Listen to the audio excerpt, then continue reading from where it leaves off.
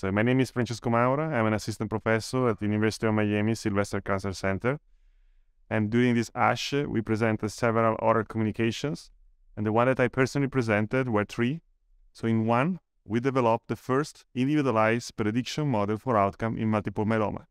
All the prognosis score in multiple myeloma developed so far, like ISS, RISS, or R2ISS, are basically used as a relative score. So they don't assign to patient a risk. They just assign patients to a group with a certain risk, which is different.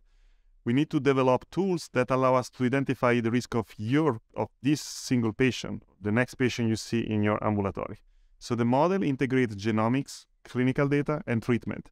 So you can think about this model something like you have a new patient coming in your ambulatory, you screen all this information, you put all this information in the model, and the model will tell you which is the best treatment for your patient in terms of transplant or transplant, maintenance, no maintenance, or which is the best treatment combination the patient should get. So the model counts 2,000 patients, and the performance are massively higher than all the existing prognosis score. So this is a new way to develop a prognostication in multiple myeloma and develop individualized treatment. Not all patients should receive the same therapy, and not all therapy should be used in the same way. So we need to understand the heterogeneity, decipher it, and use it to treat our patient in the best way and also the most tolerated and safest way. And that's, I think, is one of the first steps that is going to change the current landscape where patients are treated all in the same way. The next oral we present is a whole genome sequencing investigations of patients treated with daratumumab, carfilzomib, and dexamethasone, or with carfilzomib, Revlimid, and dexamethasone. So the patients were enrolled in 2 clinical trials. One is the Manhattan trial, published by Ola Langren in 2021 on JAMA Oncology, and the other one was published by Nea Corde and Ola Langren on American Journal of Hematology in 2021. So the analysis to perform whole genome sequencing allow us to detect all the different genomic features at structural variants, mutations, copy number that you can have in a tumor. Using this comprehensive analysis, we identify several genomic features that can be identified at baseline, at diagnosis, that are highly predictive of poor outcome or failure to achieve sustained MRD negativity in newly diagnosed multiple myeloma patients.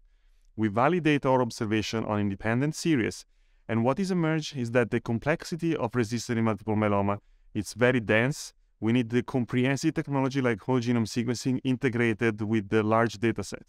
This is the first step, but definitely whole genome sequencing shows that there is a complex network of genomic features that cooperate probably together, creating cells that are more resistant to immunotherapy, more resistant to daratumumab or carfilzomib or Revlimid. We found a new lesion also, like Icarus 3 deletion, where patients tend to relapse pretty quickly, including in the COMPASS data, because probably this lesion associates with lenalidomide resistance, a drug that is used today in most of the patients in the front line.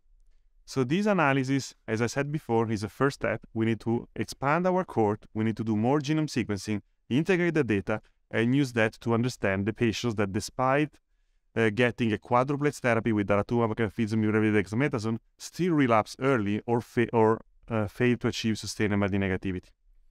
The third study is a genomic study that's a little bit complicated, but can be described in a simple term in this way. Myeloma is known to have initiating events like translocation on the IGH and hyperdiploidy.